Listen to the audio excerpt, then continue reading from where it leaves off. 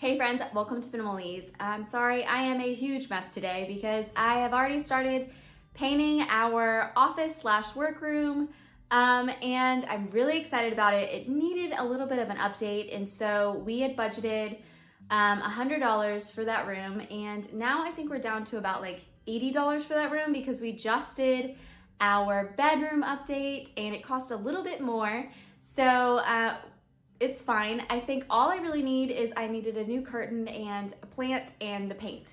So we should definitely be able to come in around $80, which is awesome. So I'm gonna walk you through all the steps of us updating this room, and I hope you enjoy it. Remember to hit that subscribe button if you haven't already, and my next video will come out next week.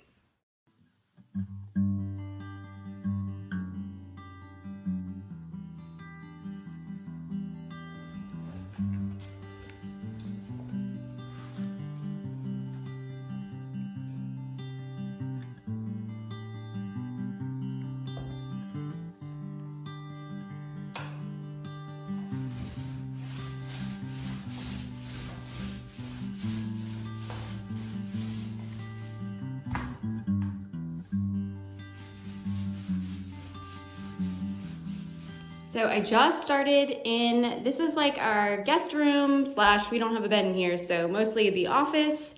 And I just started, we've patched the walls up and I'm painting it the same color as my bedroom. And then I think I'm just gonna get some new curtains up that are a little bit nicer. And I might try and find like a plant or something to put in here. This beautiful new plant is the one that I'm gonna put in our bedroom when that's done. And so those two rooms will be nice and updated a little bit. I am going like a light gray. This room especially is very small, so I didn't want it to be too dark. And I liked the stripes, but it was just time for a little bit of an update. And so I'm gonna go with a lighter color this time because I found that when I have lighter colors, it's just easier for me to be in that room for long periods of time. And this might end up being like a workout room slash meditation room. So I want it to be really peaceful when I'm done.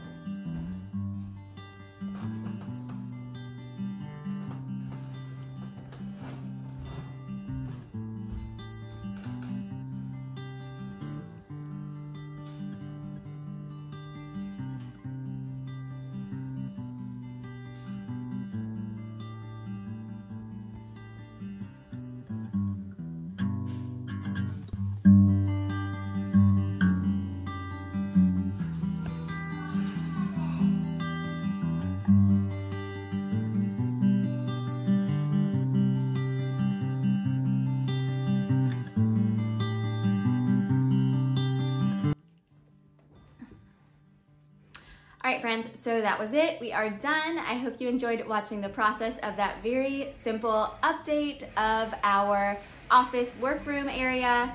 And all we really changed was the paint color, and we changed the curtains. And so it was relatively cheap.